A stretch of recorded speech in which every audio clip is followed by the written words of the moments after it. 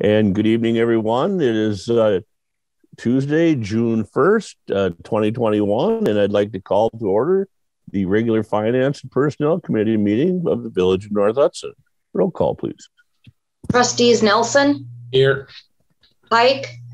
Here. President Wecken. Here. Trustee Zeiss. Here. Alrighty then. Item 2 is minutes, regular Finance Personnel Committee meeting from 4 May. Is there a motion? Move to approve. Thank you, Brian. Is there a second? A second. Thank you. Any amendments, corrections, or additions? Hearing none, all in favor of the minutes as presented, signify by saying aye. Aye. Aye. Opposed? Thank you. Claims review and recommendation.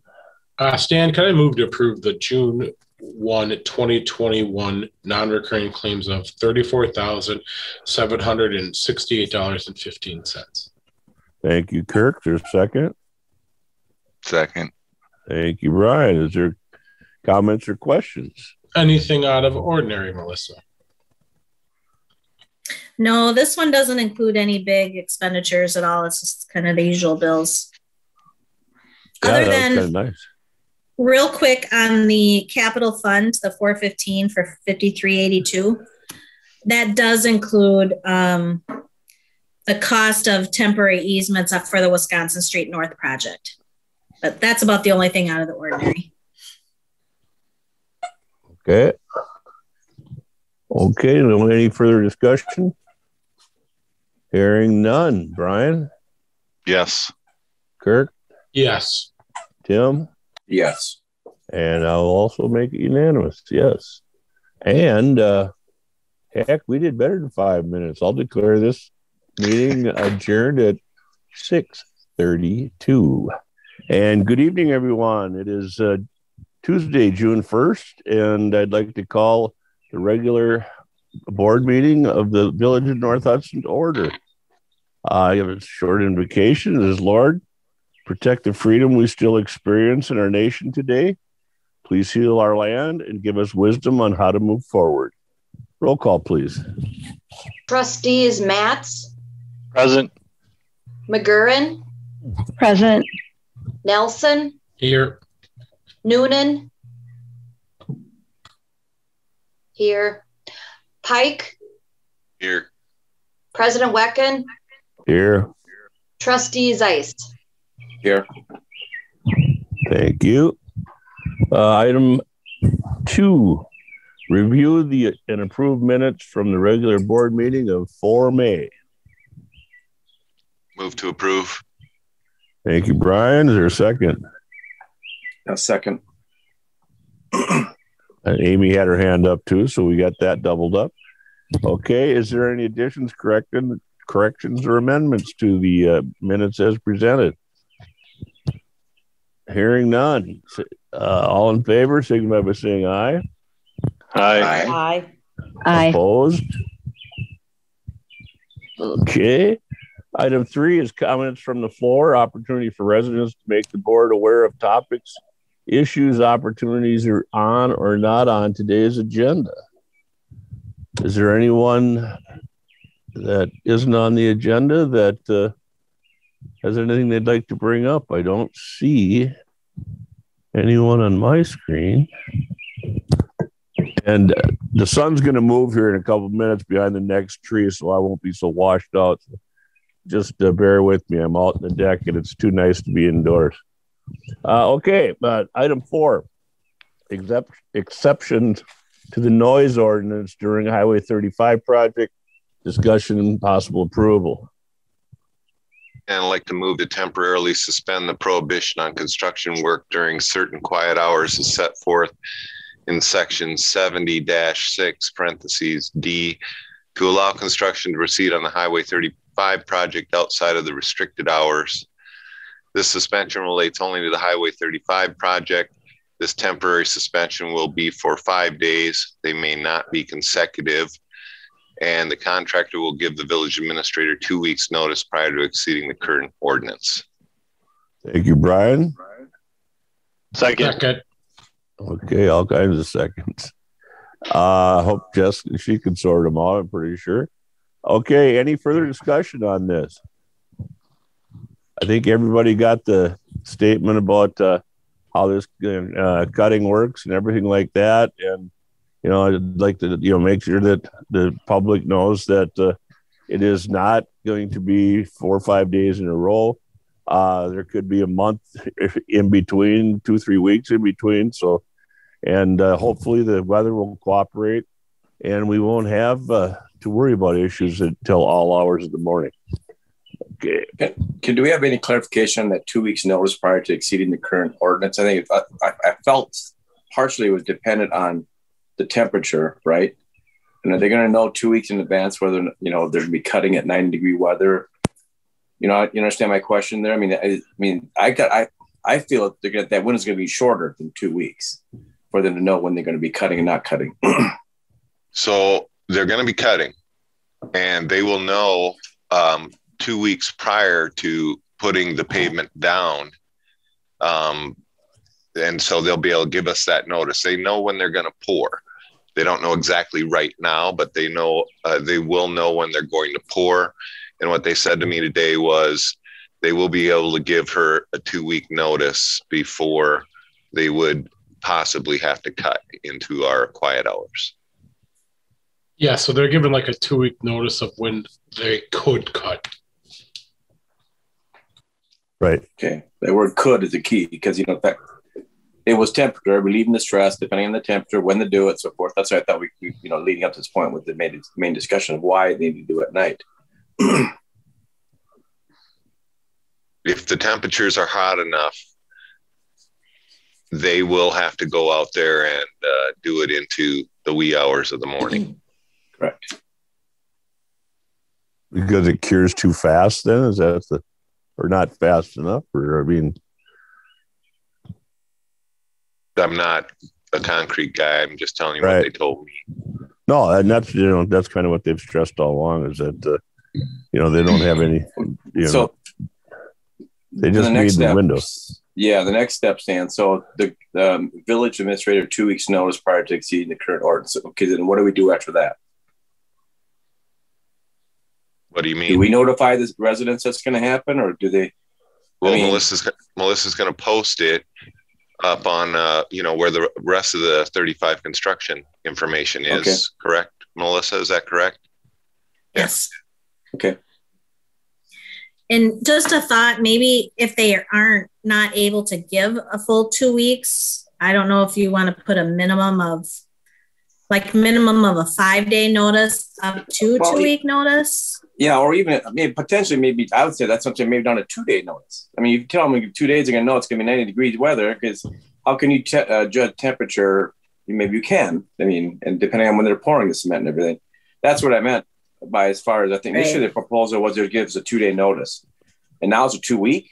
So I just don't know how to, I'm questioning that. My hope was, so I've also talked a little bit with them that once they give us the 2-week notice, I've been asking and emailing questions about stuff like that. So I think that they're going to give me a quick notice. Well, I'll send it to Melissa and post it on Facebook too, where, 2 days before you have a better chance of knowing the weather. But even with 2 days, you're not going to really be able to give a standard shout, like what day it's supposed to be. But that's something I'm kind of working on, trying to figure out the proper times and dates of it.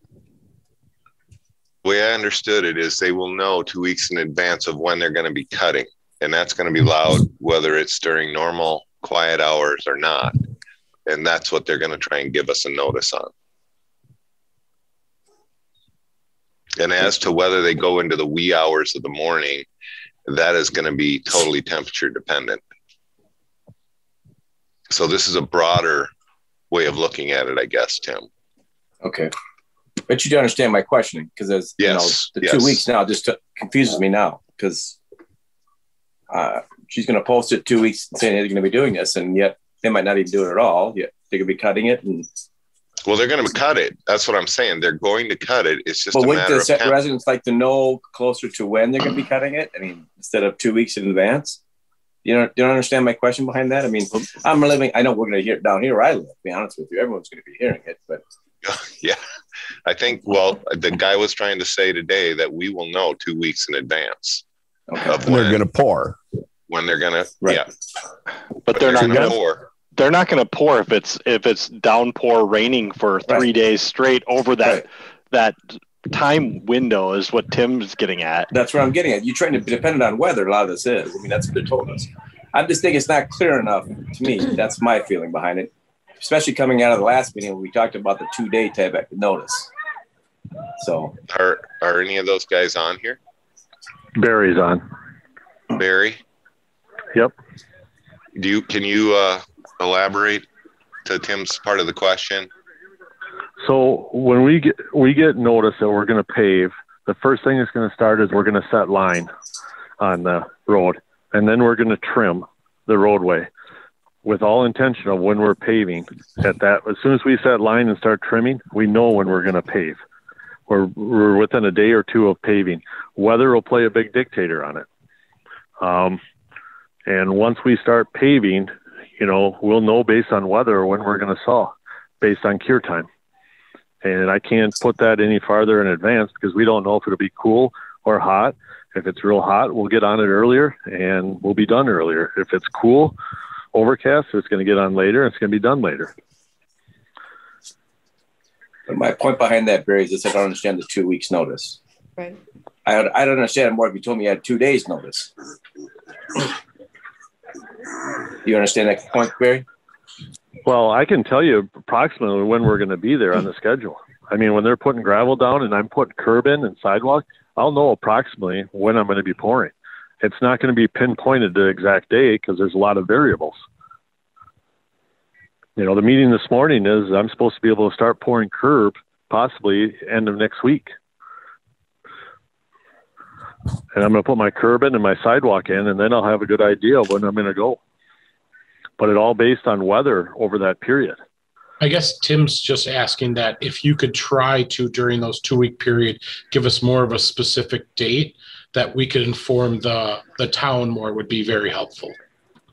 Yeah, we can try. I mean, but it won't be, it's a 3-day window at that point, 3 to 4 day window, that far out. 3 to 4 day window is better than 2 weeks is what we're kind of trying to say. Yep, we can do that. At the weekly meetings, we talk about it. What we're doing. We'll know exactly in that weekly meeting where we're going to be the week before and the week of. Any further discussion? I still think it's really unclear what this 2 weeks means. Do we just need to take 2 weeks out? Like 2 weeks seems irrelevant. It sounds more like there's a very specific system until pouring, and that's very easy to identify unless there's a serious weather change. And then the uncertainty is the time for cutting between pouring and cutting, but it's still a pretty short window. But I would agree with Tim that I don't really understand what this 2 weeks is signifying. Maybe we just need to get rid of it. And Barry, that came from Tony when I was talking to Tony today. Okay. Yeah. It's hard. The 2 weeks is, it's a scheduling thing. We schedule out, 3 weeks in our meetings. And that's where Tony's coming from. In 2 weeks, we have a good idea where we're going. Realistically, to pinpoint the day I'm going to pave is the day I start setting line. And that's about 3 to 4 days. That to me, Barry, is sufficient. We're changing the ordinance for the noise after 9 o'clock. So, and that's where we left last meeting, was more toward that type of time frame. Yep. So do you guys want to amend this to say 3 to 4 days instead of 2 weeks? We'll give them a week. They meet on Mondays. I mean, they know their activities. They meet every Monday and go through the project, what's happening that week. I mean, I would think it could be a week. Yeah, but you got to understand that is it might be the previous Monday that we're starting to set line and trimming, and we might pour the following Tuesday. So Monday, every Monday we will give an update of what we're doing. Whether that's a week notice plus or exactly a week, but we'll know on every Monday what our plan is at the meeting.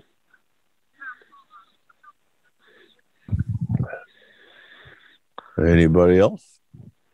So can we just leave it more wide open? Saying there'll be a weekly update on our website. Please watch, and cutting will take place approximately 3 to 4 days. 3 to 4 days after pouring, and just have people watch for that. And then once we know, we can post it again on the website for people who look.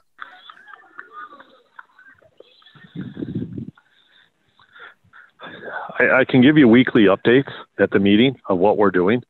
On every Monday, we can give you a weekly update. The city's there, Cedar's there, we can actually send it off to the city of what we're planning to do and how we're doing it. So are you guys wanting me to amend that from 14 to 3 to 4 days? I don't think that's fair. What he was trying to do was he was giving us a big window, like, all right, look, we got to order concrete. We got to have all this stuff in place. And he would, I'm sure, everybody, the factors are there to with weather and stuff like that. But, like you said, every week he's going to give an update. And I know the chief's been attending. I'm sure Patrick's been attending. I mean, we will know, every Monday what exactly is going to go on. Is that correct, Barry? That is correct. And I think he's asked for the 2 weeks, and I think he understands that all we're asking for is more of a specific time during that 2 weeks, which it seems like he hears us and will let us know that. So, yes, we're giving him 2 weeks, but, yes, he's going to give us a more specific time during that 2 weeks. That is correct. Thank you. I can ask a question.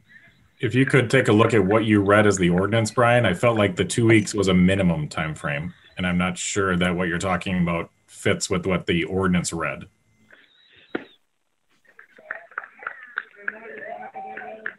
I said move to temporarily suspend the prohibition on construction work during certain quiet hours as set forth in section 70-6 to allow construction to proceed on Highway 35 project outside of the restricted hours. This suspension relates only to the Highway 35 project. This temporary suspension will be for 5 days, and they may not be consecutive. And the contractor will give the village administrator 2 weeks notice prior to exceeding the current ordinance. So they're going to exceed the 9 o'clock, right, Mark? That's what he's saying there, right? That's what I'm hearing, but I guess I don't know that Barry will be able to give 2 weeks notice to the administrator is what I'm hearing in the meeting. So I don't know if you want to say a week. Right. Or a week. That's the verbiage that I'm getting hung up on as far as making sure that if you put the ordinance in place, that it actually is followed. Right. So you would like us to amend it to 1 week? I would go with that, since our communication happens every Monday, and it shortens that window, Okay, understood. So I'll amend the motion to say the contractor will give the village administrator 1 week notice prior to exceeding the current ordinance. And I'll need a second, I guess. Whoever seconded your original motion will have to agree to that. Who was? I'll second, I guess. Or Kirk. I think we tied. Okay. All right. Any further discussion? Hearing none, I believe we can do all in favor of the ordinance or adjustment to the ordinance as amended. Signify by saying aye. Aye. Opposed? Hearing none, motion carried. Okay. Item 5 is the 2021-2022 Class A/B alcohol beverage licenses, cigarette licenses, and amusement permits. Approval requested. Move to approve. Thank you, Brian. Is there a second? I second that. Thank you, Amy. Discussion. There was a question that was posed about Cozy not being in here, and Melissa I don't know if you heard that we assume that, you know, when they, I don't know, it's just being turned over to them. So do they have to come back and do one for themselves or? No. So what happened was Cozy is off of there right now. Their current license goes through June 30th. So they do still have a license. So that they're okay through June 30th. There was some contradictory information on one of the forms that was filled out by the new agent that was discovered late. And so I need to reach out to that person tomorrow and get some clarification on that. Have him fix one of the forms for the background check. So I will reach out to that person tomorrow. The chief and I will, get that corrected. And then it may have to come back. It may require a special board meeting in June to get that one passed. But yeah, there was just, it takes a while to get all the information in from all the bars and then to get everything. There's a lot of information that's missing usually. So it takes a while to get it all together. So it was kind of discovered late today. So that's why that one's not on there, but they do still have a license through the end of June for sure. So that one will come back. Okay. And there's Paul. Now this one, we don't have to read every one of the licenses, right? Can we do this with suspend the rules, or we need to? Melissa and I talked about this, and she said there's a list included in the information, and you can just make that list part of the motion. You don't have to read every single one. Okay. Melissa, the type of license that remain the same from the last year? No changes or modifications to any of them? To any of these renewals? Correct. Well, I mean, Gov's changed. Cozy will change. But I believe the agent changed for the Village Inn, but that one, the paperwork all worked out okay. So that's about it. Otherwise, they were basically the same. And the type of license, of course, what they're selling remain the same as far as the classes and everything, right? The classes are all the same, yes. Okay, thank you. Yes, yep. And you're just going to want to reflect in the minutes the names of the licenses that were granted. Okay. And motion has been made and seconded. No further discussion. All in favor? Stan, I will abstain from this vote for being the owner of Cubs. Thank you, Kurt. Is there? Okay, all in favor of the licenses being approved, signify by saying aye. Aye. Aye. Opposed? Thank you. Okay.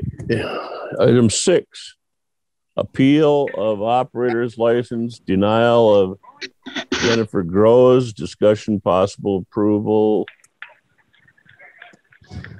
Is there a motion?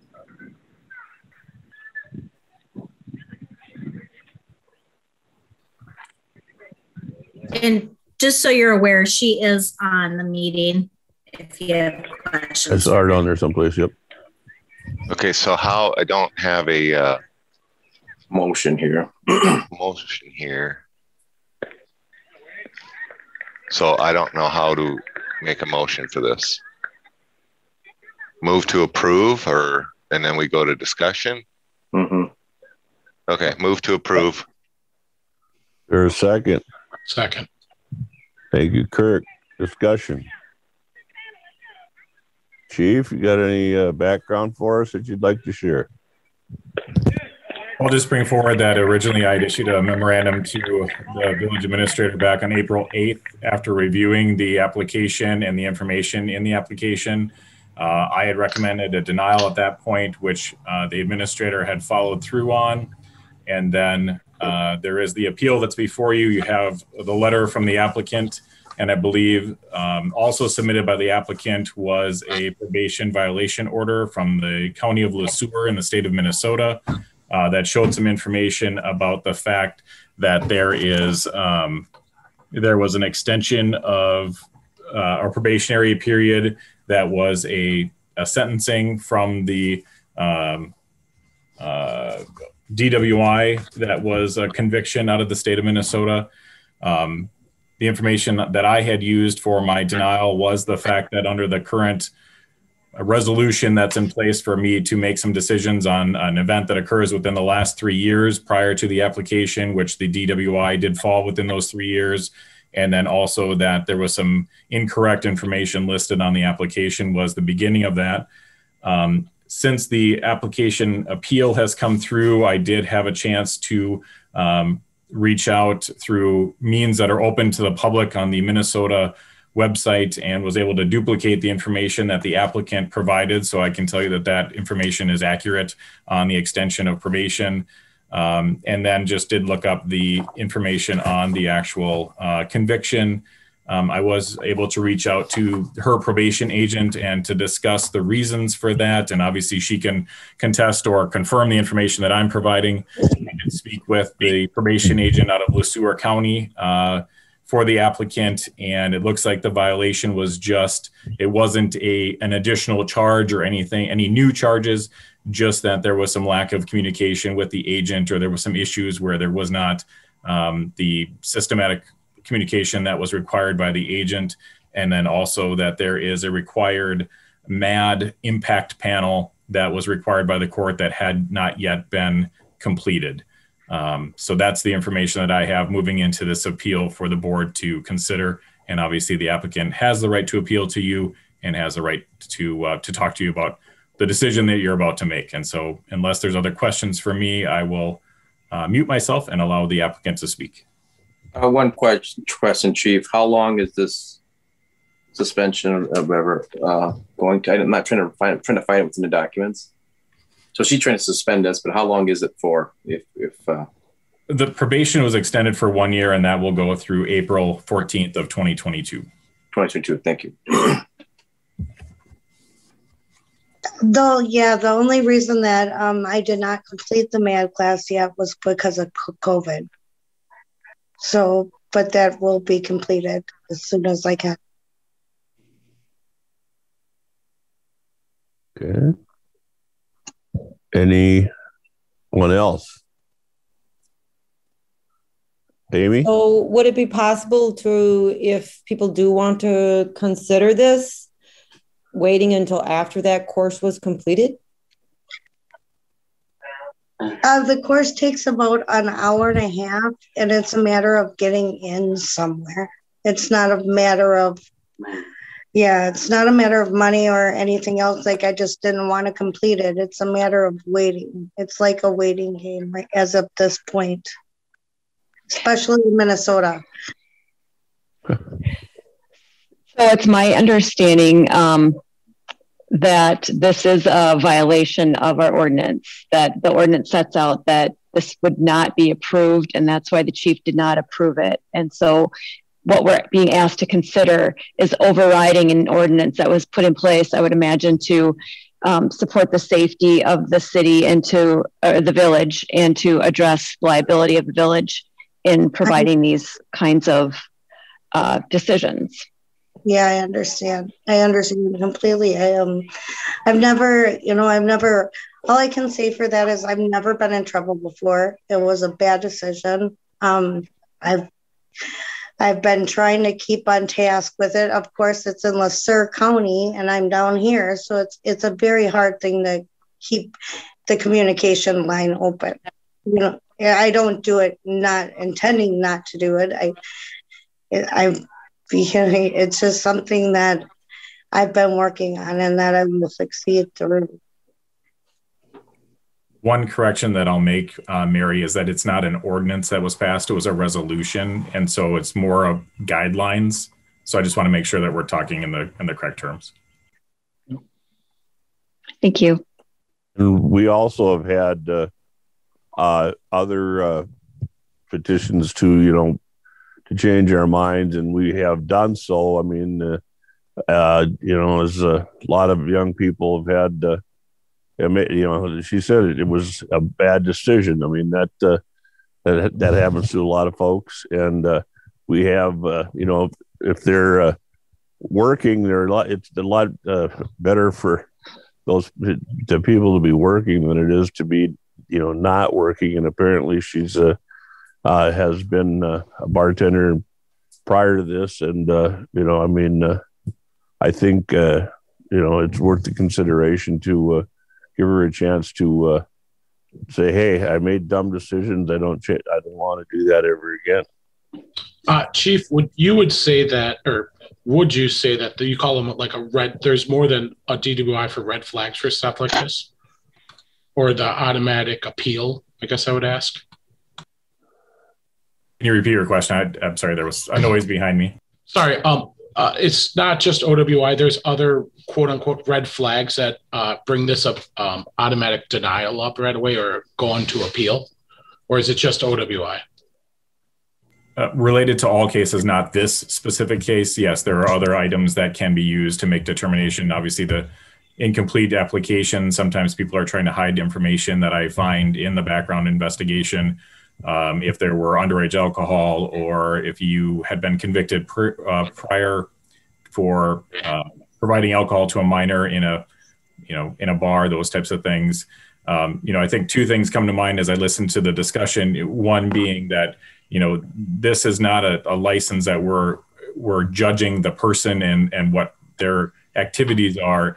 It's a license where we're allowing someone to distribute alcohol to others in the village of North Hudson and be reasonable and responsible in making sure that they don't provide those people with too much alcohol to the point that they, overserve them, to make good decisions on whether or not they serve them. And I think, the point's been made that there was some issues on judgment. And I guess the only thing that I will point out, and again, I'm just reading the facts, is that in her letter in the appeal, it says that she had one alcoholic drink before operating and she was not intoxicated, but she did not deny that she was under the influence. And I guess that's where the decision has to come from this board, is she then has to make the decision whether or not the person that she's serving is intoxicated or under the influence.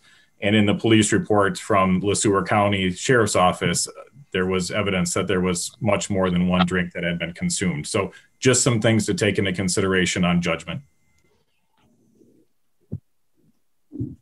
I would also say if we have a resolution to this effect, there's a reason that there's a resolution. And if we don't want this resolution, then we should change the resolution. But that is what the resolution is.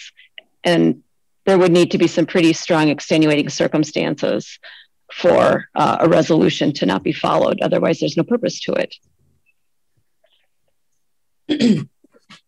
Well, most of the resolutions, that I've been involved in they're more guidelines rather than or support of certain, things that are going on around here. It doesn't have the force of an ordinance that we, where you would have to change the resolution.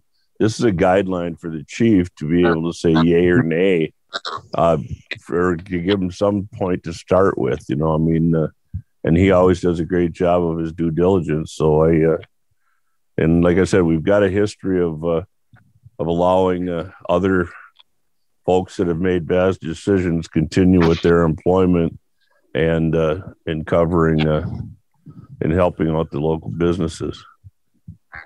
But if I understand this correctly, Amy? Our chief has said nay. You said yay or nay. He has said nay. Is that true? So again, I can only recommend approval or denial. I don't make the decision. So my recommendation was denial. Isn't that correct, Chief? Based on the resolution and the information in that resolution, yes. All right, thank you. Chief, do you have any idea how many of these we have, or anyone, how many of these we have approved? In my 15 and a half years as the chief of police, all appeals have been approved, but they all have absolutely different sets of circumstances. So that's up to you how you want to make that decision. If I could just say something, I'm a very little person. You said that it was obvious that I had more than one drink, but I'm only 5 foot and I didn't eat anything that day prior to dinner.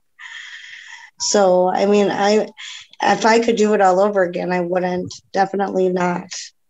I mean, I have learned a lot from this experience, so I can't say that I'm perfect, but I do consider myself a hard worker, and I do have a level head on my shoulders. And Chief, I want to confirm that the conviction was 2018, at the end of 2018, so basically almost 2019, and she's been without this. That's incorrect. Okay.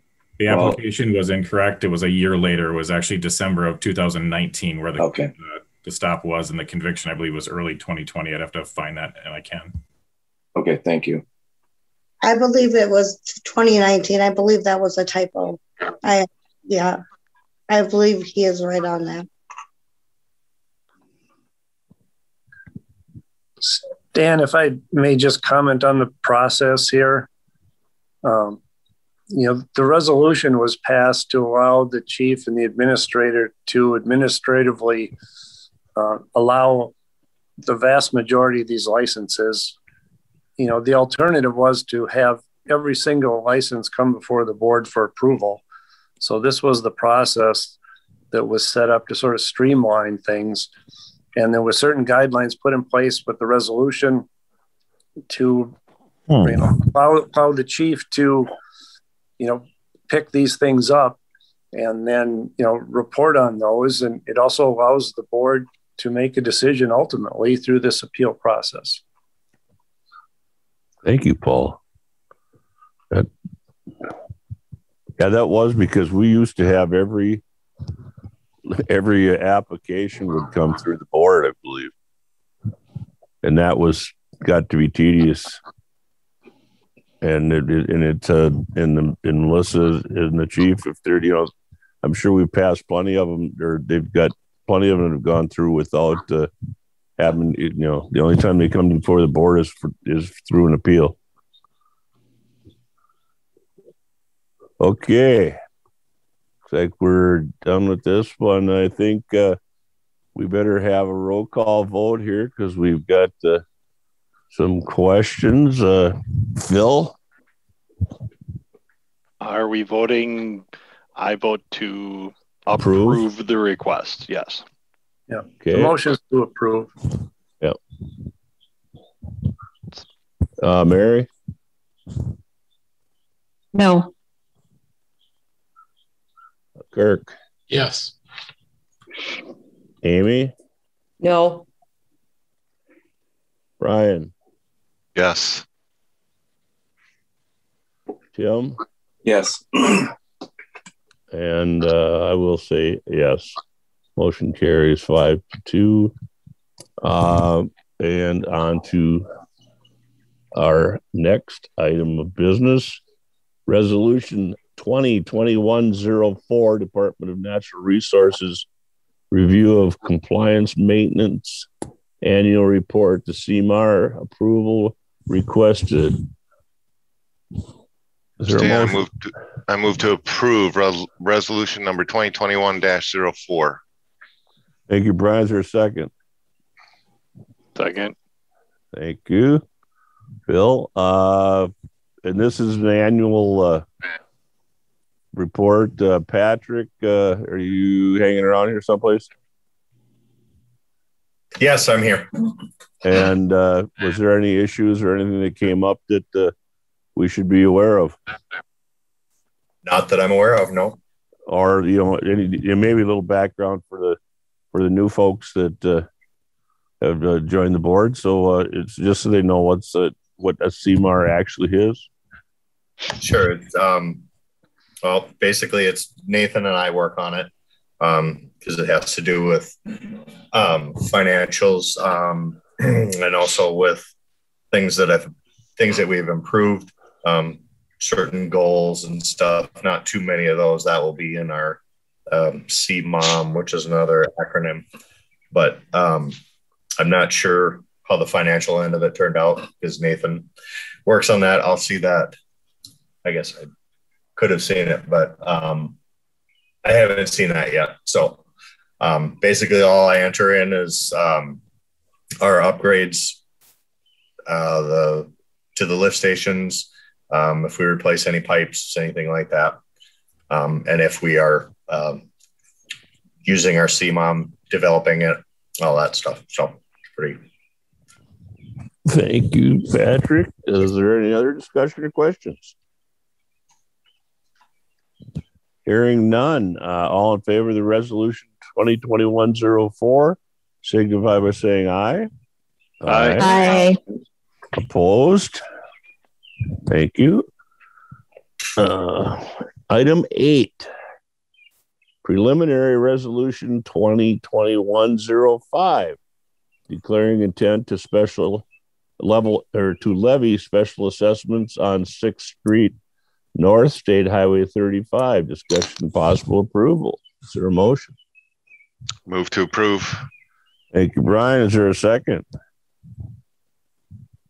A second. Thanks, Tim. Discussion.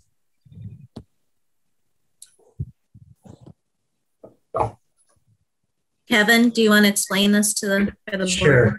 Sure, I can step in. So basically, this is the start of the special assessment process. So we have to adopt the resolution. So it outlines all the different tax ID numbers along the project corridor. So it's from the Lake Mellow Bridge up to the Summer Street. And the only thing that we're looking at special assessing as part of this project is just the sanitary sewer laterals. All the other items are either picked up by the village, or with this project, a lot of the cost is going to be carried from the DOT. So overall, it's, not going to be a huge dollar amount, but there will be some assessments for those parcels just for the sewer laterals. Any questions? Comment? What's not a lot of money to you, Kevin? So just from what I, looked at some of the estimates and where the bids came in at, I think it's going to be between $2,000 to $3,000 per service. So per parcel. And that can be paid over time?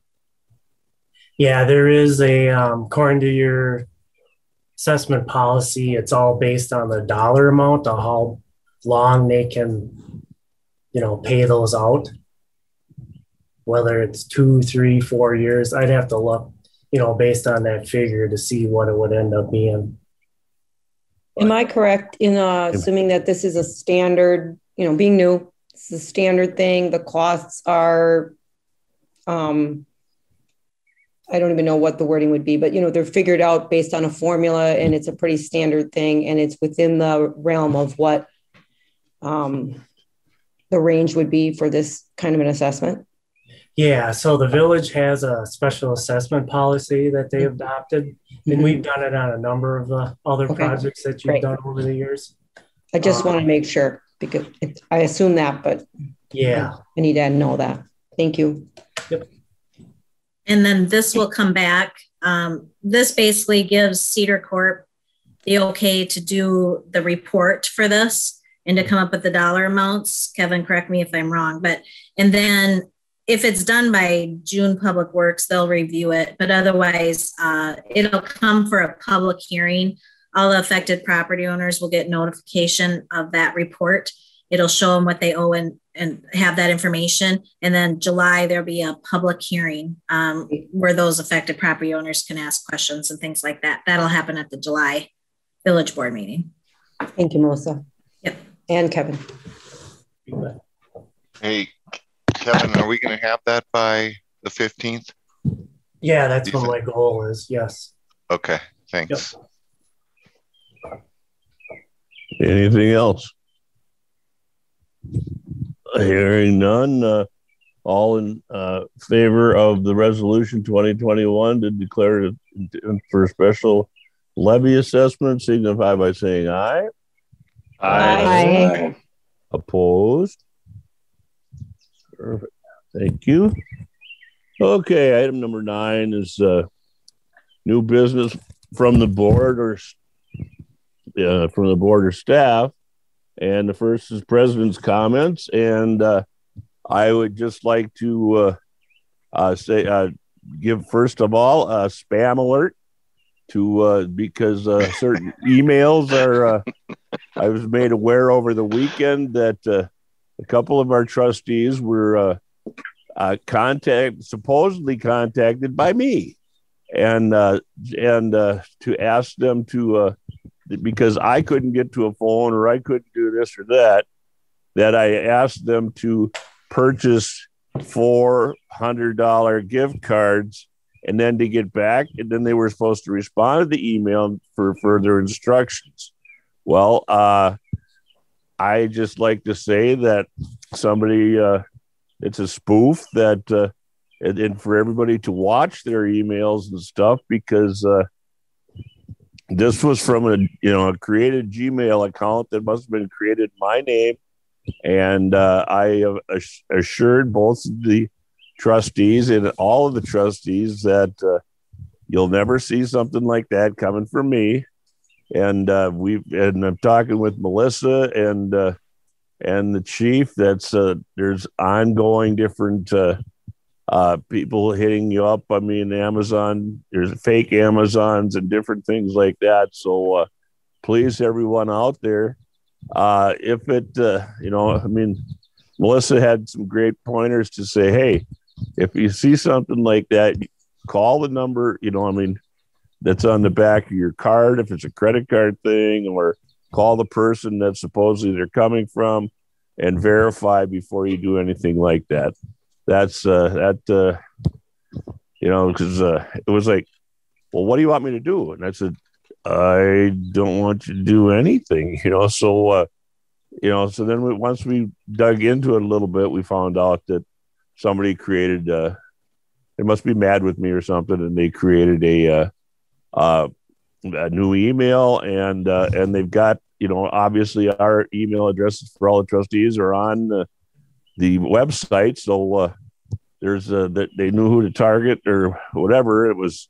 And I said, it was like one of them was like, wait a minute, that's brand new board member. I haven't even got a chance to really meet them face to face yet. So I would never go in to ask for anything like that. So please be aware, everyone out there, and stay vigilant, because it's not getting any better out there. We just had another ransomware attack on the meat companies today that, it's a constant evil that's permeating the world, and we just got to be vigilant. And the only other thing I got is a couple weeks, it will be, I'd like to say happy Father's Day to all the fathers out there. And I hope you have a safe and blessed Father's Day. And of course, first day of summer is coming. Okay, Melissa. Nothing from me tonight. Okay.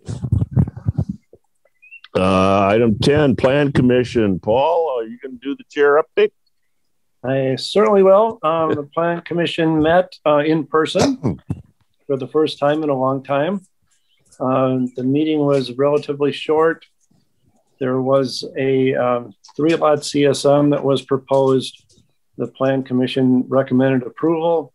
The only comments were concerning a 50-foot access drive for a flag lot and whether that should be wide enough for a public road. It was the applicant's desire that it not be a public road for the development to remain low density. And the Plan Commission approved that or recommended approval.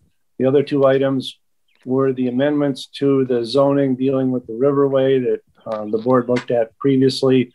So we had to go back to Plan Commission for a public hearing.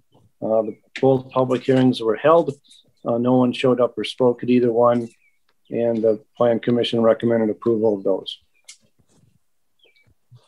Okay, so now that would mean we'd need a motion for the application from Paul Goodwin on the 3 minor subdivision lots. Is there a motion to approve?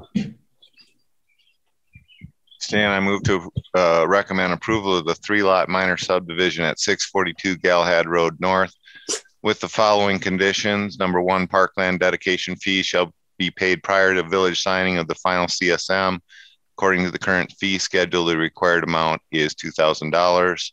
Item number 2, individual lot grading and drainage plan shall be provided at the time of building permit application to confirm that adjacent property owners are not impacted by stormwater runoff. Item 3, individual lot erosion control plan shall be provided at time of building permit application to prevent sediment transfer into adjacent property and village streets during building construction. Item number 4, lots will be required to hook up to municipal sanitary sewer and water main at time of building construction. And item number 5, provide a copy of the final CSM to the village after it has been recorded. Thank you, Brian. Is there a second? I second that. Thank you, Amy. Further discussion? Hearing none. All in favor of the approval of the subdivision signify by saying aye. Aye. Aye. Opposed? Thank you. Let's see. Number C then is adoption of ordinance 02/2021, amending chapter 98 zoning, article 5, administration and enforcement, section 98-17, enforcement and penalties, void permits, approval requested. Move to approve. Thank you, Brian. Second? Second. Thank you. Comments or questions? That actually would be, if it follows the normal ordinance numbers, is 2021-02, right, Melissa? 02/2021. Well, she's got it. Oh, all right. The number is transposed. Melissa? I don't think that's true. I believe that there's a different numbering system. There? That's accurate. Okay. Really? Okay. All right. Thank you for that clarification. Any further discussion or questions? Hearing none. All in favor of the adoption of ordinance 02/21 signify by saying aye. Aye. Aye. Aye. Opposed? Thank you. And item D, adoption ordinance 03/2021, amending chapter 98 zoning, article 6, special provisions, section 98-151, Lower St. Croix Riverway zoning, approval requested. So moved. Thank you, Brian. Is there a second? Second. Thank you, Phil. Is there a discussion? Hearing none. All in favor of ordinance 03/2021 signify by saying aye. Aye. Aye. Opposed? Thank you. And on to Personnel and Finance Committee recommendations. Claims approval requested. Stan, can I move to approve the June 1st, 2021 non-recurring claims of $34,768.15? Thank you, Kirk. Is there a second? Second. Thank you. Is there any comments or questions? I'm sure we will have some, because I see Brian Riley has joined us from Ehlers, and I'm going to let him take over and explain the process and each one of the different resolutions that we will be. Dan, we have to vote on the claims first, Dan. For crying out loud! I thought I'd get through one today. Okay, let's see. We've got claims we've got to do. Tim? Yes. Brian? Yes. Amy? Yes. Kirk? Yes. Mary? Yes.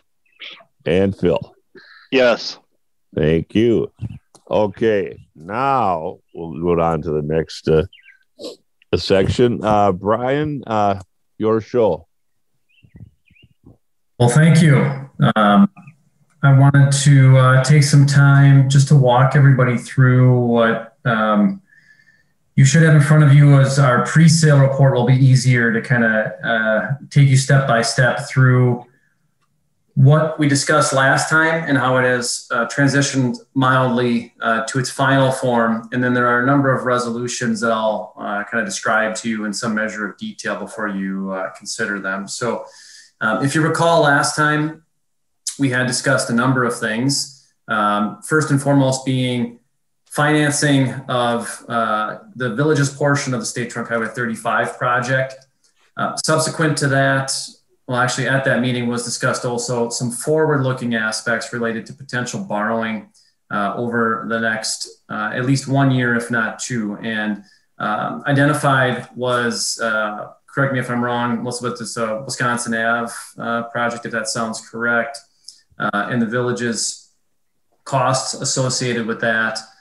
And then also you have a number of debt issues outstanding that we'll look through for potential refinancing. So what's on your agenda is for consideration. Some things could be shifted if you'd like. So it's always easier to start by throwing everything on the table and having the discussion and then working our way through the resolutions in a fashion kind of one by one, and then they all roll up to a single issue. So previously we had looked at some things, and if I can bring you to, the narrative content is really just for you to peruse and kind of give you some high level detail on the proposed issue of bonds. What I will bring you to is the first page of numbers. So after page 6 of the document, it's actually then page 8 of the PDF. And what we've done is we've built a bond issue that incorporates the sewer, water, streets, and stormwater, as well as the costs of next year's capital projects into a single bond issue, and then also looked at refinancing of existing debt.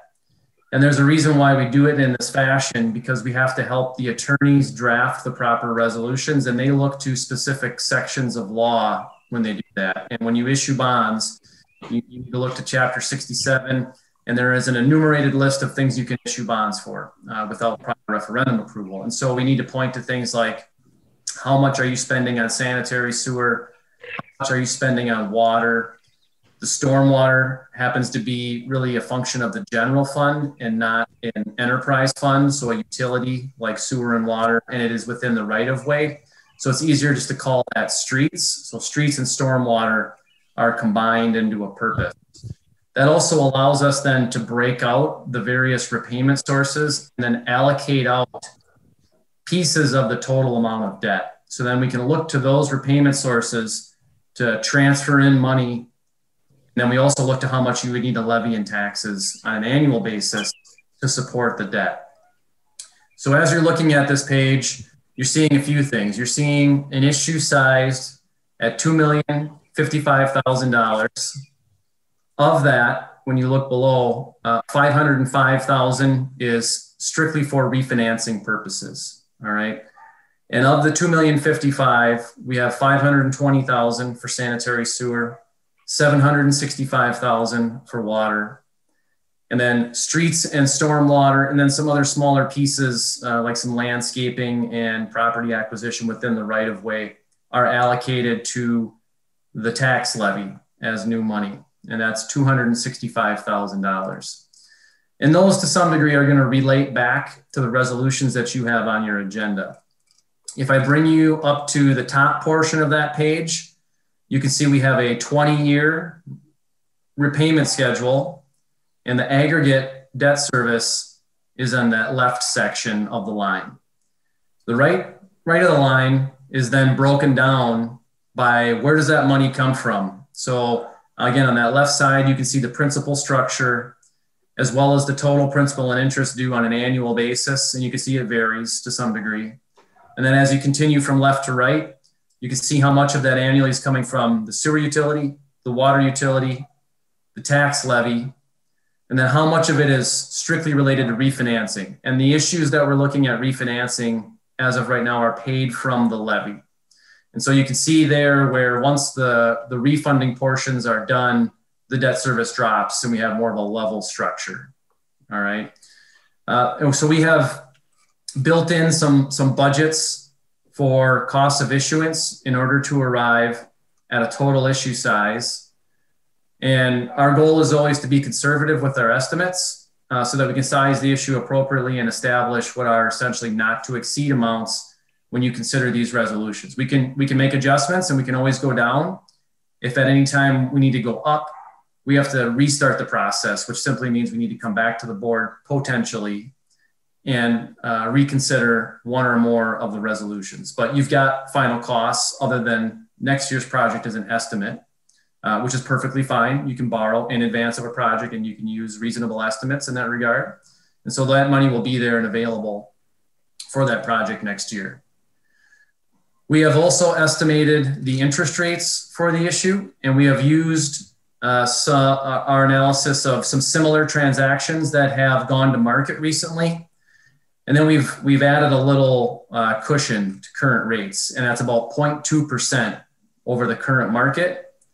And so each of the principal amounts is its own maturity and will carry its own rate to some degree. When you blend that all together and weight it by the principal structure, if you look in the middle part of this table, you'll see our estimated kind of blended interest cost. And most specifically, we look at the true interest cost. And we're estimating as of right now that that's about 1.83% over that entire structure. And then if you include all your costs, if we consider it like an APR on a consumer loan where all of the fees and expenses are included, we have you at about 2.1%. So if we were to go to market basically today or this week, rates are stable since we last built this, we should expect to do a little better than what we're projecting right now. All right. So I'll pause quickly and see if there are any questions on this page, because this gives you the real high level overview of the total debt structure and then how we're looking to the various repayment sources to support the debt over its entire life. Question? So we are including the Wisconsin Street project in this or not? This has it in there. It's really up to you if you want to include it. It can always be backed out, but for the purposes of crafting your agenda, the notion was we would build it in and then you can talk through it. We can always back those numbers out and adopt the resolutions in a different, slightly different number or a reduced number. I think actually, Brian, isn't the only portion of Wisconsin Street North, it's just the streets. You're correct. Just the streets and the project acquisition. And I think there's a little bit of stormwater, curb and gutter in there too. The utility portions are not included because we had discussed potentially using your ARPA money, and eligible expenditures for those funds are sewer and water projects. And so allocating those dollars to that portion or those portions seemed reasonable, and just borrowing for the piece that would be repaid from the levy. Okay, thank you.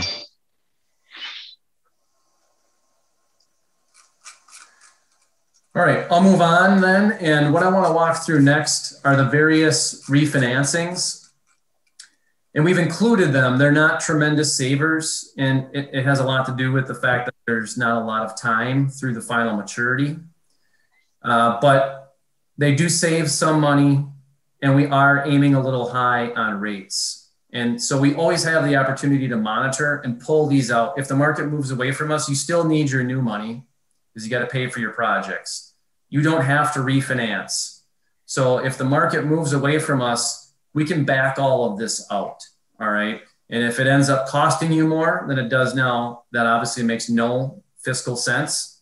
And so we can make those determinations as we proceed in time. So they save a modest amount of money.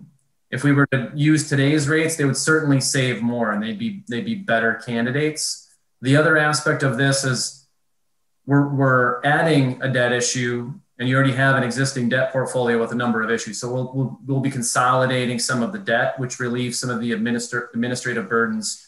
On an annual basis, you're making, and probably semi-annually, you're making payments on these loans. And so now consolidating them, you have a single debt issue to look at. So instead of having those three issues outstanding and then adding another one, on net, we're actually reducing how many issues you have outstanding at this particular time. So as you're going through here, we're looking at 3 promissory notes that you already have existing. And the first one would be a note from 2015. You can see the savings analysis on an annual basis on that far right side, and it's aggregated to a total. And so from there, then, we want to make sure all those numbers are positive. And certainly on an annual basis, not all of them are. In the aggregate, they are. Again, if we use today's rates, these would all be positive savings annually, and it would be a value add from a refinancing perspective. We're also looking at one of your 2017 notes. There are 2 of them that you have outstanding. This one requires a little more from a refinancing perspective. You can see our savings estimates on the right side. This one is a little better in that you've got about $2,400 in cash flow savings. And I should say, we always look at these on a present value basis, right? So you've got a stream of savings over time, but how much is that worth today in today's dollars? And so we discount that. And that net present value benefit gives us some uniformity of measurement. And so, that's about $3,500 or a little over 2% of what you're refinancing. Ideally, we want these numbers to be somewhere around 5%. And we would approach that if we were using current market rates versus the 0.2% over current market. And then finally, you have another a little bit larger note outstanding from 2017. This one is a little stronger because it is larger. And so when you start to absorb some of the costs, the economics can move away from you quickly when the debt is relatively short and in small dollar size. And so this one clearly is a little better. Saves about $4,400 over its remaining life, or almost $6,000 on a present value basis. All right, so try to highlight some of those key metrics that we would typically look at. So again, they're not super strong savings. The savings would be there if we executed today, plus you would consolidate debt. And so then maybe I'll just pause again and see if there are any questions with respect to the refinancing. Yeah, Melissa, the 2015 note, what was that for? Actually, I want to know all 3 of them. Brian, do you know what the 2015 is offhand? I know 2017, there was I think one was a public works garage. The other one was the Mack truck and a catch basin project. The 2015, okay. I don't have that offhand. Brian, did you have that? I'm looking at the documents. There's usually a reference, but it's not jumping out at me immediately. Was that Lakeview Drive, Melissa? Oh, could have been. That was it could have been 15. Yeah, that was right when I started. Okay. Yeah.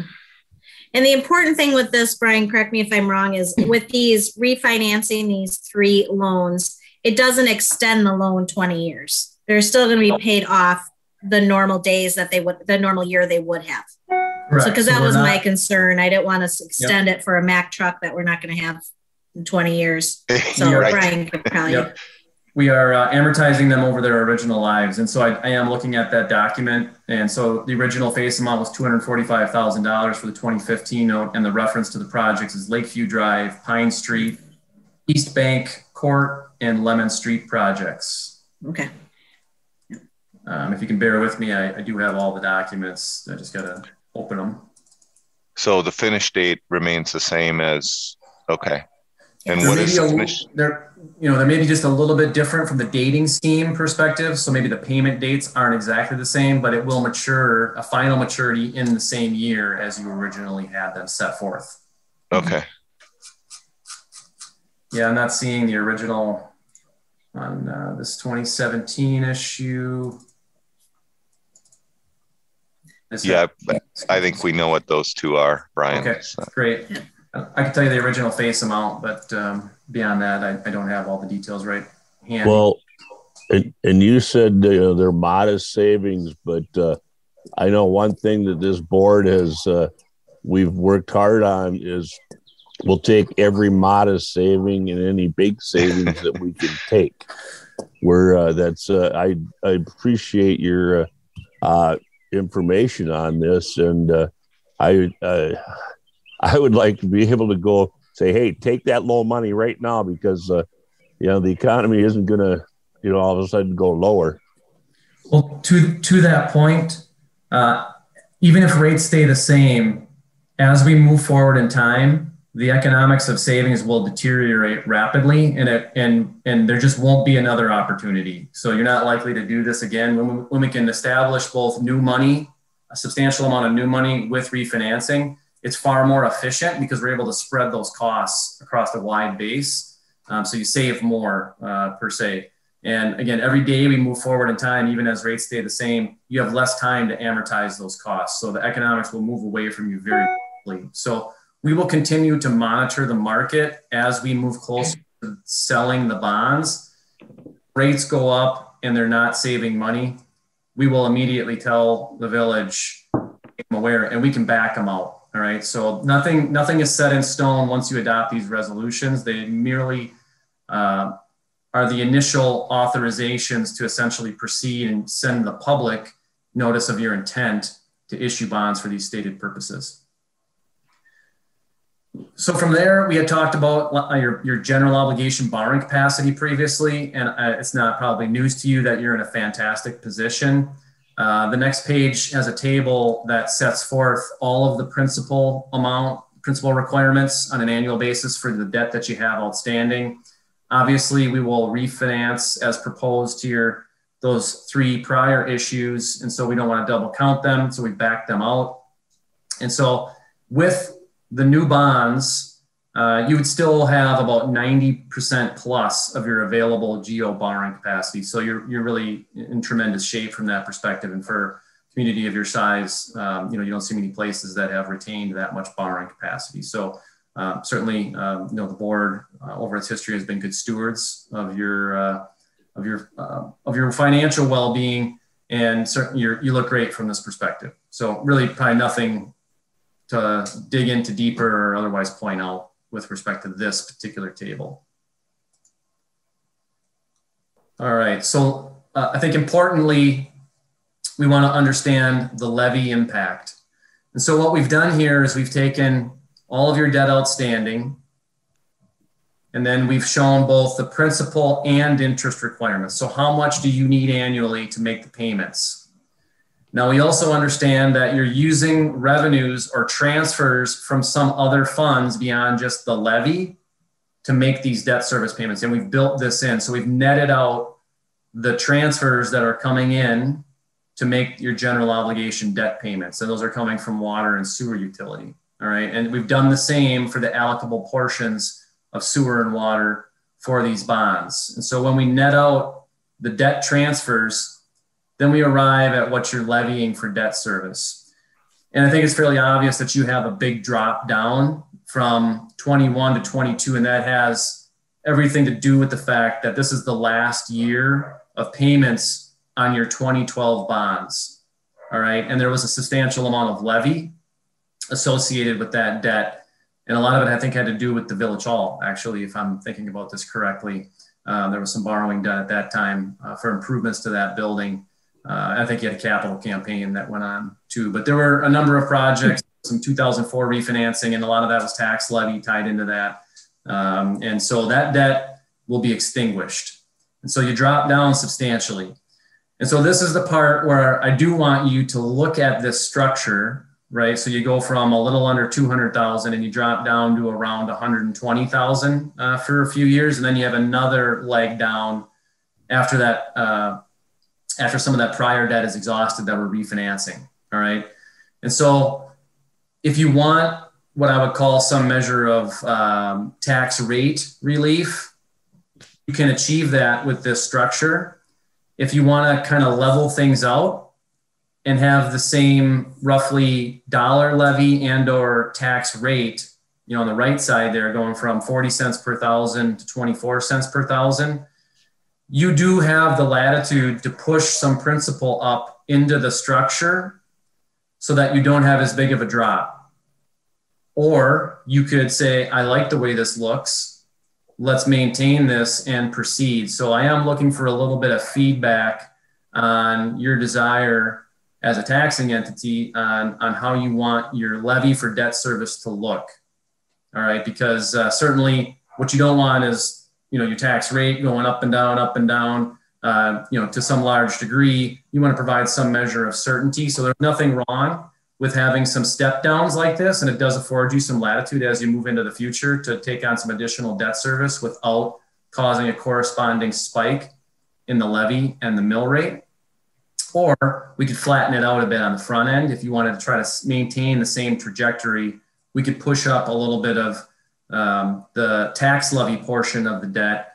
And so it's a little flatter on the front end and still provide some step downs in the future. So I would look for a little bit of take your temperature on that and give me some feedback, because we still have the opportunity, and it does not impact the size of the debt. It only impacts the structure. So your resolutions are unaffected, but we do have the latitude to have some flexibility here and play with the structure a little bit.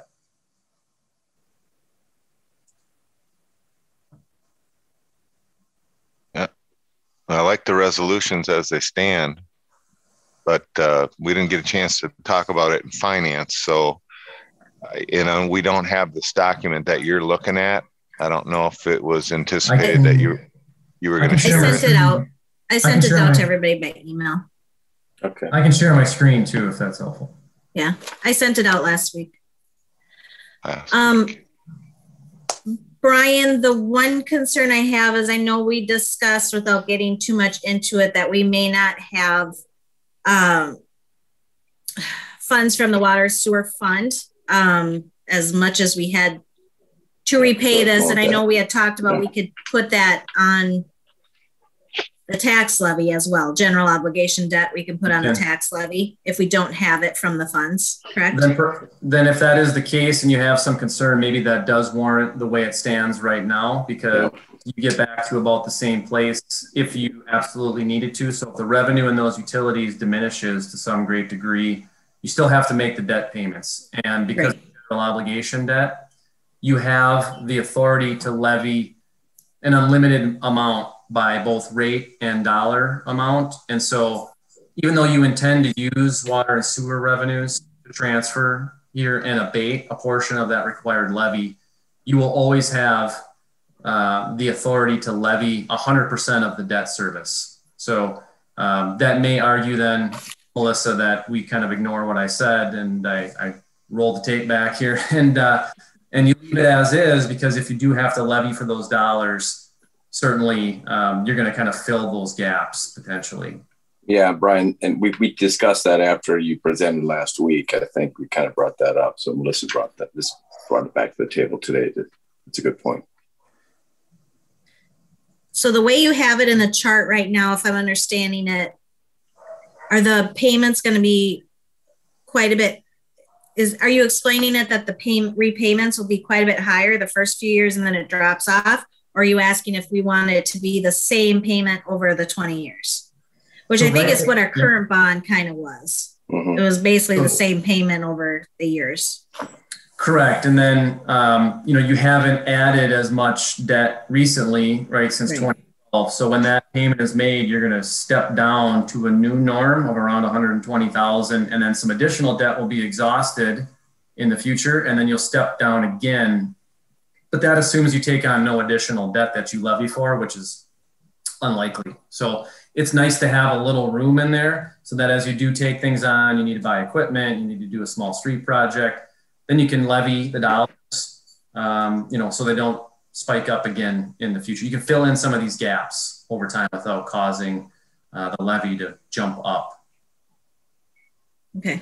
To your point about the revenues available from the utilities, in the absence of the available revenues, you still have to pay the debt. And so again, it might be nice to have those gaps in there so that you're not jumping up, all of a sudden. Like how you have it presented here? Yeah. So the way it is now would accommodate both of the scenarios where, of course, you're going to need to borrow again to some degree in the future. And if you needed to levy for the utility portions, you can fill in for some of those step downs without the taxpayers necessarily feeling that immediate impact. Right. Because I think that's what the board has always tried to avoid, that we don't want sharp drops down and then all of a sudden it spikes up. So if we can keep it kind of as steady as we can with that, and still allow for future debt if we need it.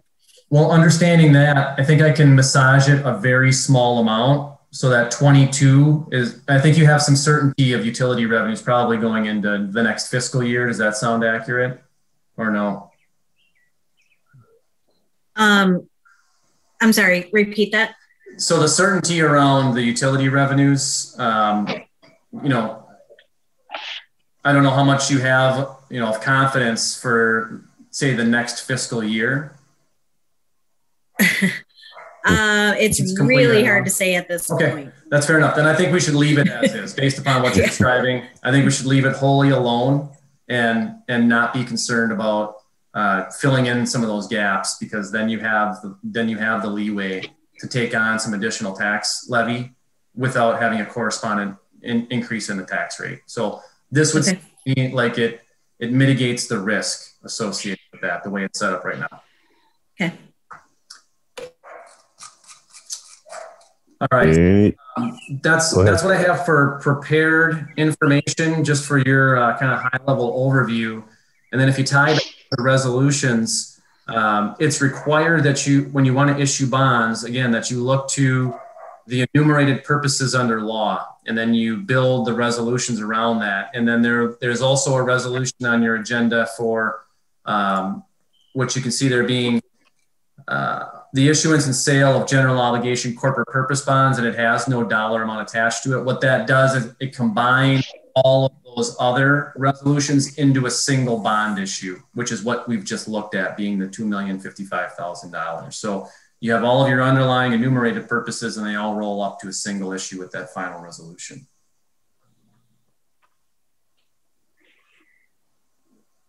I think you've done an outstanding job, and I kind of like where we're going. Like I said, I just soon get the money cheap and go when we can. So, you know, anybody else got comments or questions, or we start voting on these, or?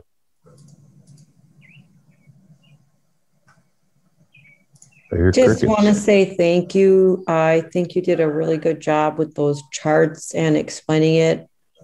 It isn't the easiest thing, and I appreciate that very much. Well, that's nice of you. I try to not throw too much back at you for decision making in the midst of a board meeting, but there was only one thing that we needed to get clarity on, and we got through it. So thank you. Anybody else? Well, hearing none, I guess we would start with Resolution 2021-06, initial resolution of the Village of North Hudson, Wisconsin, relating to the issuance of general obligation bonds. But is there a motion? Stan, I move to approve resolution number 2021-06, initial resolution of the Village of North Hudson, Wisconsin, relating to the issuance of general obligation bonds in an amount not to exceed $520,000 for sanitary sewer system improvements. Thank you, Brian. Is there a second? Second. Thank you. Any more comments or questions on this? These need a roll call. Yeah. Bond issues. Okay. Well, let's start with Phil. Yes. And Mary? Yes. Kirk? Yes. Amy? Yes. Brian? Yes. Tim? Yes. And that's a unanimous decision. I will say yes. Okay, next one, 2021-07. Stan, I move to approve resolution number 2021-07, initial resolution of the Village of North Hudson, Wisconsin, relating to the issuance of general obligation bonds in an amount not to exceed $765,000 for water system improvements. Second. Thank you, Brian. Second, thank you. And let's go the other way this time. I'm going to say yes. Tim? Yes. Brian? Yes. Amy? Yes. Kirk? Yes. Mary? Yes. And Phil? Yes. Thank you. And then we go to, let's see, 2021-08.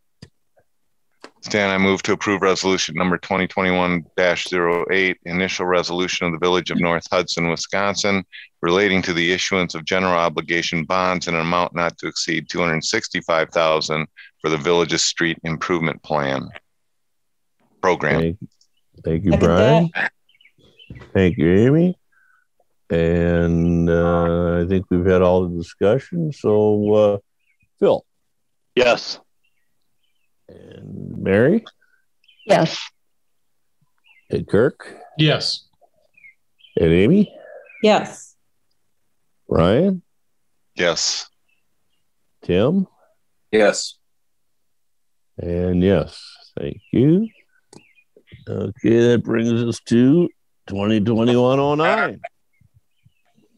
Stan, I move to approve resolution number 2021-09, initial resolution providing for the issuance and sale of general obligation refunding bonds in the approximate amount of $505,000 of the Village of North Hudson, Wisconsin.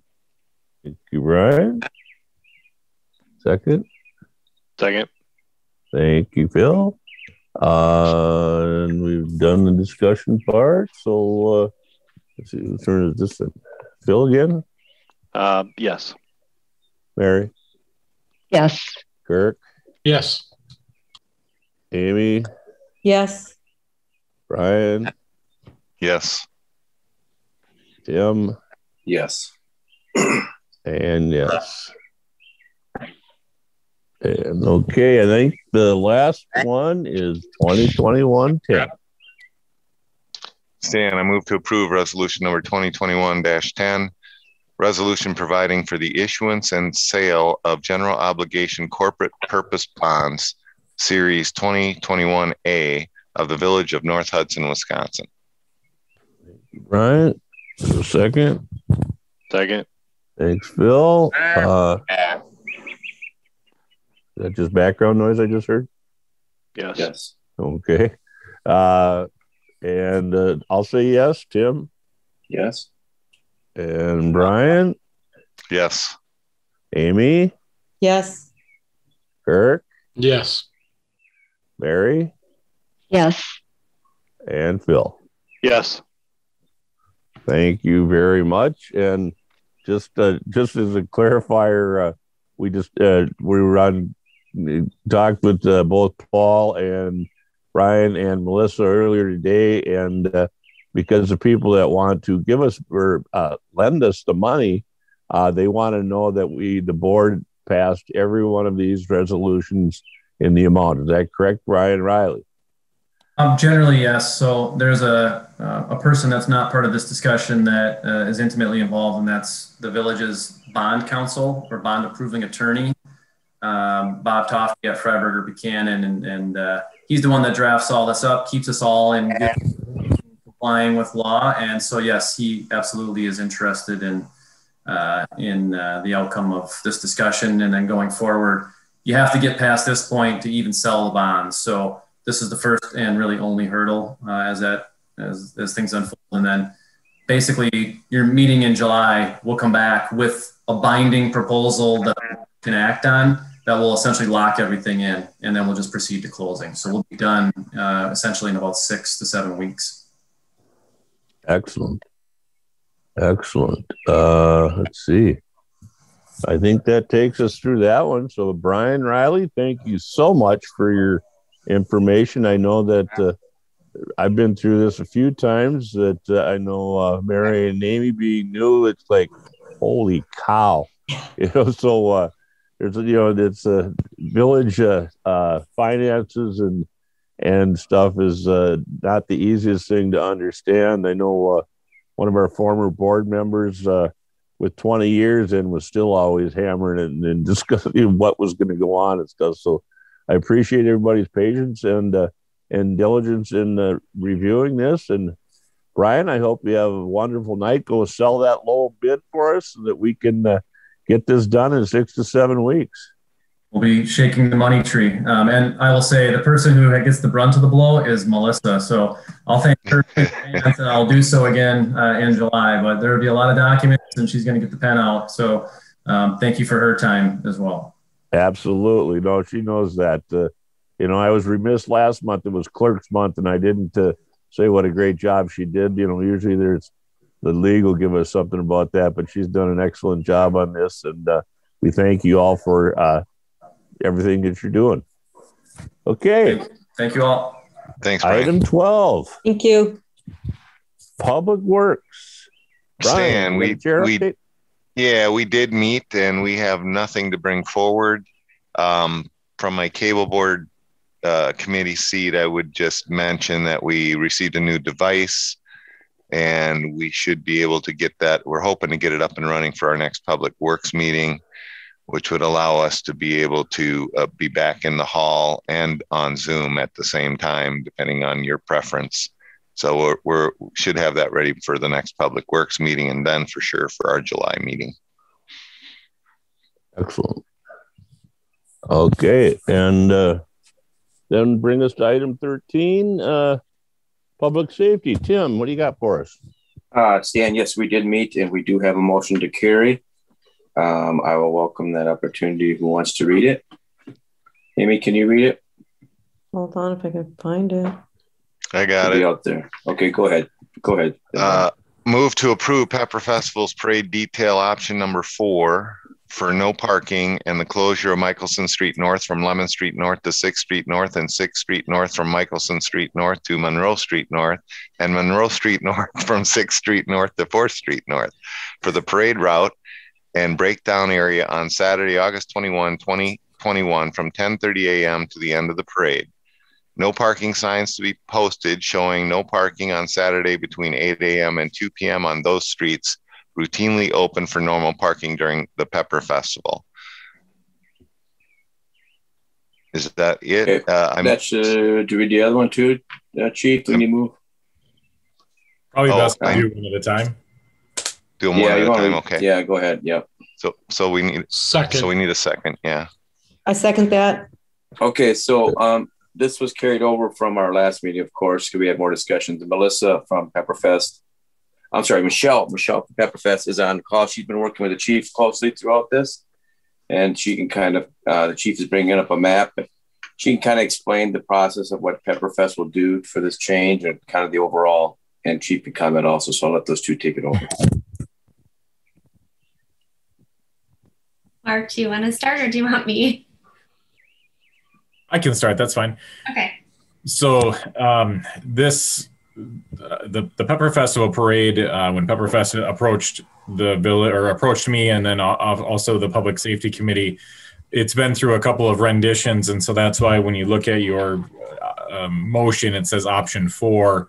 Option 3 had previously been moved through the committee, and after some reconsideration and some information from the construction meetings that I've been attending, it was determined that there may be some flow issues from the construction and potential lack of access to the west side of the village, which might make the closure of 7th Street during Pepperfest and then subsequently some other streets directly around the Pepperfest grounds difficult for the flow of just normal traffic on that Saturday. And so when we determined that that may be an issue, we went back to kind of the original route, which you see on the map in the green is really, with the exception of the fact that it really starts a little bit further to the east, typically at Lemon and Michelson.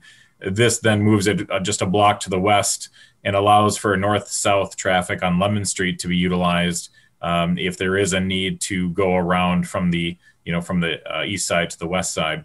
In the meeting that I was at this morning, because of the holiday, that weekly meeting was moved to Tuesday. I was assured by the construction company that 6th Street North between Michelson Street and Monroe Street will be open and be completely finished, curb and gutter, sidewalk, and the concrete pouring. And so that will allow for the use of that particular street for the parade. And then actually they're going to be moving to the north to that segment, which will be helpful because really there'll be no through traffic from the north south on State Highway 35. And so we did put back in this option, and the Public Safety Committee met at a special meeting last week. Unfortunately, I was unable to attend, and push forward this particular motion that has been made to put it back to the relatively to the original route. Typically, it would go one block further south to St. Croix Street North, bend back up 5th Street North to Monroe to kind of create a little bit better flow. But I'll let Michelle talk about some of the changes that Pepperfest has tried to implement to make the parade more feasible and to have a less impact on those that are dealing with the construction and road closures and those types of things. But this particular lineup, I think, will be a good flow. The only thing that I yet have not received back is a notice from the state on whether or not a permit will be required or in order to detour Highway 35. My email to the state representative was it's already being detoured because of the construction. So I don't anticipate we're going to have to get any additional permitting put in place in order to utilize to utilize the Highway 35 between Michelson and Monroe and to shut down those streets. But I just wanted to make sure that you're aware we have reached out, and if I get that information and it conflicts with anything that we've talked about today, I'll bring it back to the board and have that discussion. Michelle? Basically the only thing that would be different than normal, I guess, would be our lineup area is a lot smaller than normal. So we'll be decreasing the parade size to about 50%. So it'll be a lot smaller parade. So less people coming in to get into lineup. That's probably the only difference. We'll have a lot more volunteers just to direct people. We'll be putting out in our social media, on our website, just directing people how to get to the parade lineup, where to go to watch the parade, things like that. But otherwise, is the Mickelson what street does A Street? One street's different as far as setup at all, Michelle? The lineup typically is on Lemon, 10th, and partially of Lund Street. So the lineup would move to 8th Street. 8th Street, thank you. And historically, we have sent out notices to those residents that lived along the street where the lineup is. So we will notify those people on 8th Street North of the no parking in advance of the actual parade day, and make sure that they're aware of it. And I think that in the past, it's been well received. Yeah, so we'll do the same thing. We'll send out those letters. Pepperfest will do that in advance when we get those letters. No, I thought the map was excellent. I mean, you guys did a great job on that, and I'm glad to, to be able to use that brand new pavement out there on 6th Street is going to be pretty awesome. I mean, we shouldn't have any of the band members tripping or anything like that. It's been a possibility of the past, and I don't think we've got any horses coming in for riders for cleanup, so that should work pretty good. And that map is all Michelle, just so I had nothing to do with it. Well, she did an outstanding job. Thanks. Okay. Let's see where we're gonna go with that. So we got a motion that we haven't voted on, I believe. We have not. And there we go. We're all back to normal. And that's let's see. There's no spend there. We don't have to go through that. All in favor of the motion for Pepperfest request on street closures and no parking, signify by saying aye. Aye. Aye. Opposed? No. I thank you. And I know there's a lot of people that are excited that the Pepper Festival parade will go on, and Pepper Festival is going on, so that's huge. I know. I mean, we're shortening up the parade, so I don't know if I'm gonna let the mayor ride with me or not, but I think I will because he's pretty excited. He loves coming up here for our parade and everything, and I'm looking forward to a great Pepper Festival again. Okay. And Stan, one of the comments, Stan, on the Strive to Survive update. So we did create a Facebook for Strive to Survive this week. We'll start promoting it. We are starting to promote individual businesses throughout the week just to get them out there. So I've collected 2 for the first week. Those promotions went out to the Neighborhood Watch distribution list. And then we'll start creating this. We created the Facebook. We'll start promoting the other ones as we go forward. So we're taking 2 or 3 businesses each week and just letting people know that they're out there. A little history about each business, kind of explaining how to get there, if the construction is definitely affecting them, and also just talking about, support your local business if you can throughout this construction. So that is starting to move forward. I thank you very much for all your work on that, Tim. I mean, the signs have been great, and I've been getting the emails for discussing the businesses, and you guys have done a great job. And I encourage everyone to support our local businesses. They are surviving, but it's always a struggle. They're down a little bit, but everything is going ahead, and hopefully the construction will go as planned. Stan, there's a second motion there too. Yes. Yep. Sorry. You want me to read that? Yes, please do. I apologize, but that's I can interrupt that between those two. So that was a good break. Word. All right. Move to approve Pepper Festival's parade detail option number 4 for no parking zones for parade lineup on Saturday, August 21st, 2021 from 8 a.m. to 2 p.m. in the 500 and 600 blocks of 8th Street North, 600 and 700 blocks of Michelson Street North, and the 400 block of Monroe Street North, with no parking signs to be posted no later than Thursday, August 19, 2021 at 9 p.m. Thank you, Brian. Is there a second? Second that. Thank you, Amy. Any further discussion on that? Hearing none. All in favor of the motion as presented, signify by saying aye. Aye. Aye. Opposed? That's all, Stan. Thank you. Thank you. Thank you, Michelle. Thank you, Michelle. Public Welfare Committee, Kirk. We did not meet.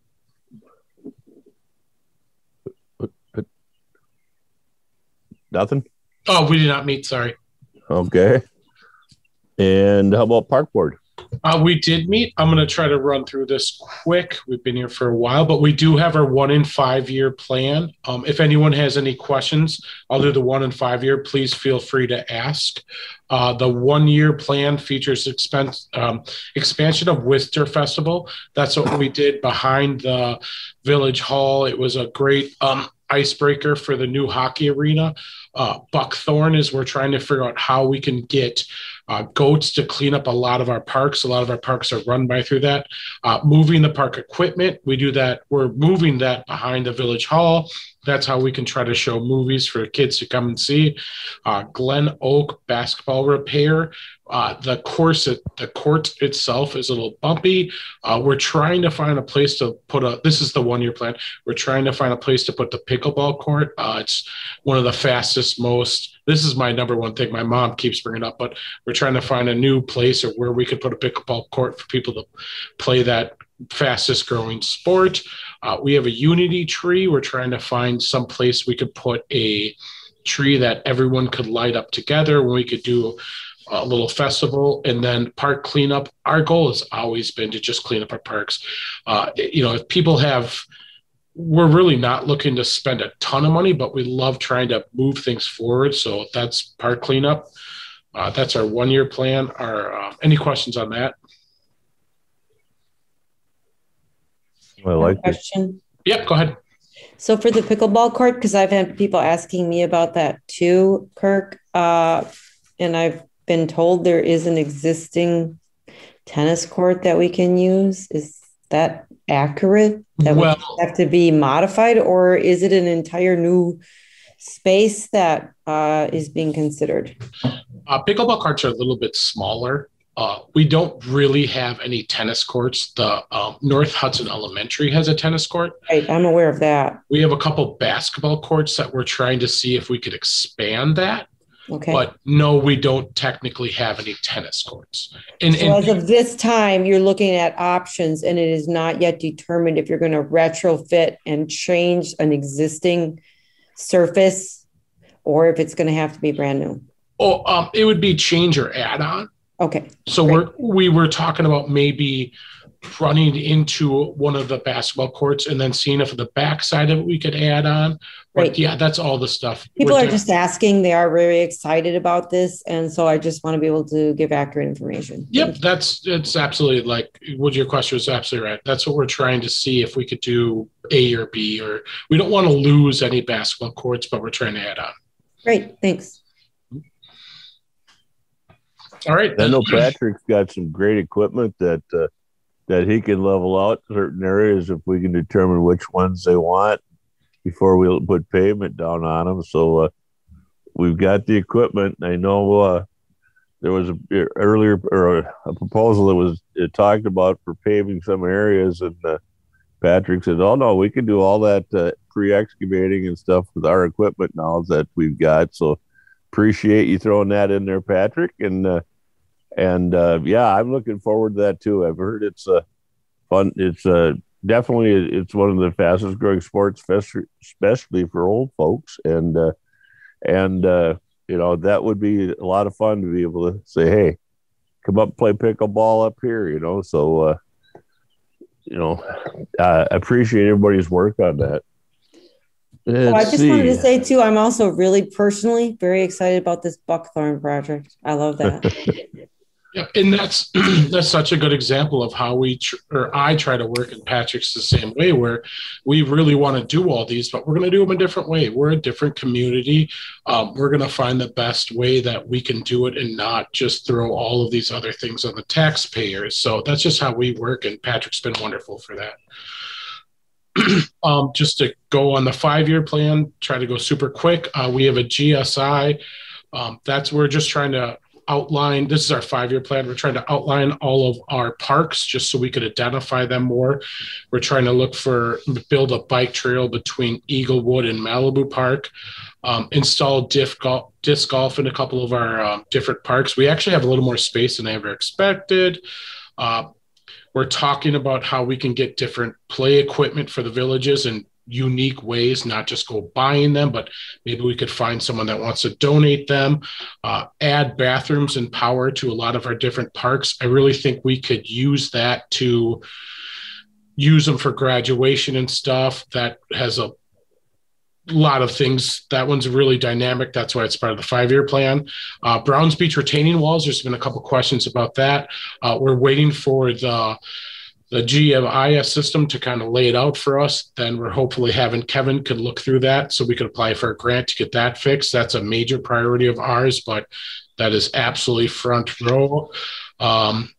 The Pepperfest community, improving the land behind Village Hall. We're kind of working on what we're waiting for them to see what they're doing that.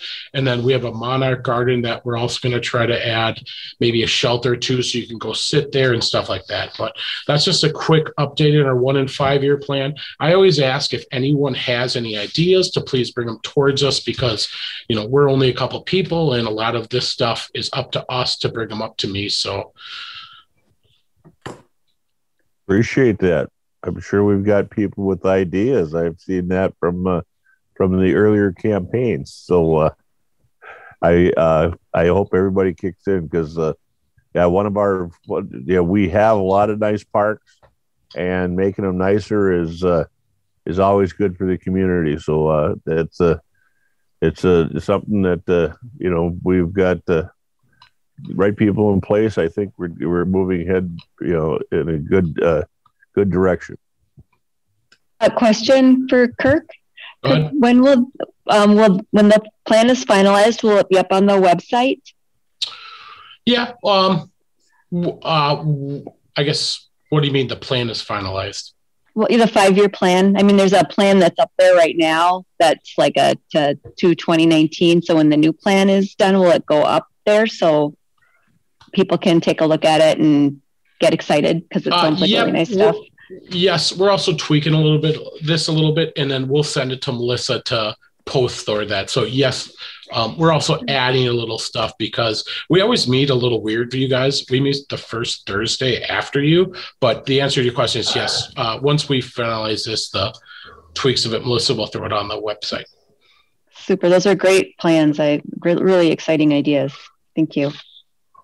And just an FYI for everybody with the website, I know Melissa is getting really close to having a new updated version of the website that, for the village that's hopefully going to be more user friendly and a little, actually have pictures of the village in it rather than stuff that the web builders put up there for us. So that's coming along, and I think we're getting real close on that. Is that correct?